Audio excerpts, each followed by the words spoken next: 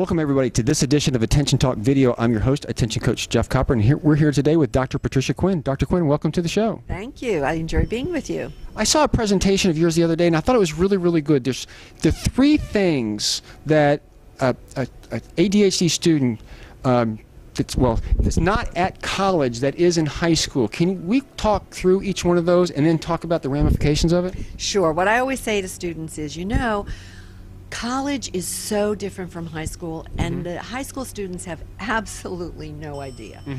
And I kind of do it a little dramatically by saying, first of all, there are no parents at college. All right, so if you've been relying on your mother to tell you when to do your homework, to bring you your little sandwich while you're eating, you're going to have to do away with those things. You have to kind of do it on, you're going it on your own at college. So there's no parents there. They also then don't have anyone to tell you when to go to bed. You don't know when to put yourself to bed. You might not get enough sleep. As far as taking your medicine and doing all these other things, it's a real issue.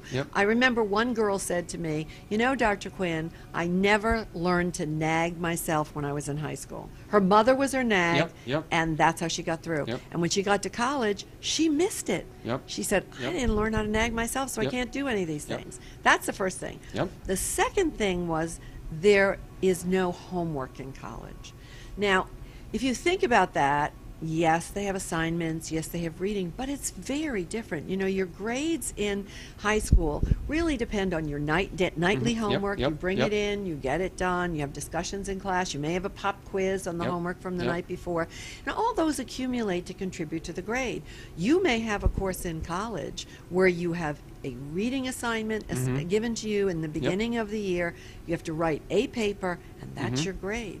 So you have a syllabus, how much you have to read every night for class, and that's it. You don't have to do any of that reading for class, but you have to have read it all and be able to take the final exam and write that paper. So true. So that's two. So and the third? No homework. The third one is there are no teachers in college. And everyone is always aghast at that. They always go, what are you talking about? No teachers.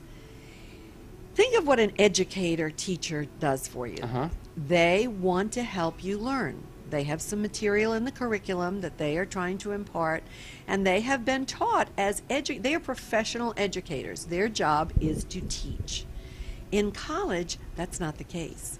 You have experts in a certain field, whether it's English, biology, chemistry, and they're an expert in that field. They may even be doing research in that field, and it's an interest of theirs. And they are just there to impart knowledge to you about the content of this curriculum.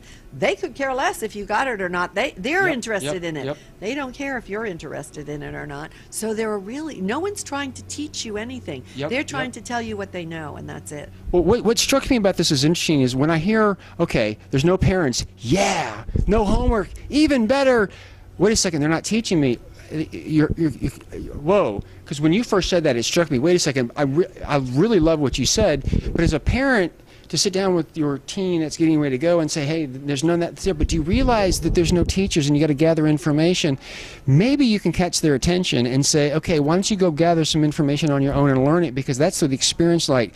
And if you begin to look at it in those terms and sit down with your teen in that awareness, you might get lucky and get an aha, but it is amazing to me what you described, because those three things are missing. And those are the three things that can really trip somebody up when they're making that transition. They have to know how they learn.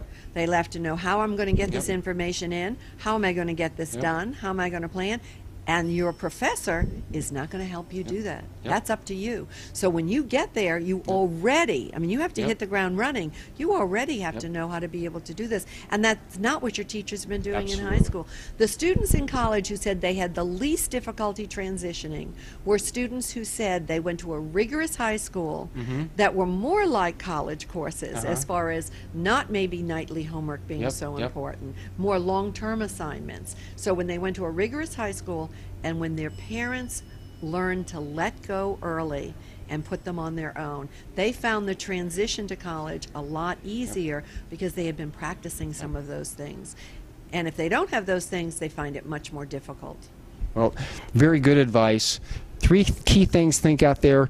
If you can get your teen to watch this, maybe do, because I'm telling you, it's easy to learn with a good teacher. When somebody's throwing information and you just have to figure it out on your own, it's a lot difficult. So, Dr. Quinn, thank you so much for coming on the show. Thanks for having me. Take care. Bye.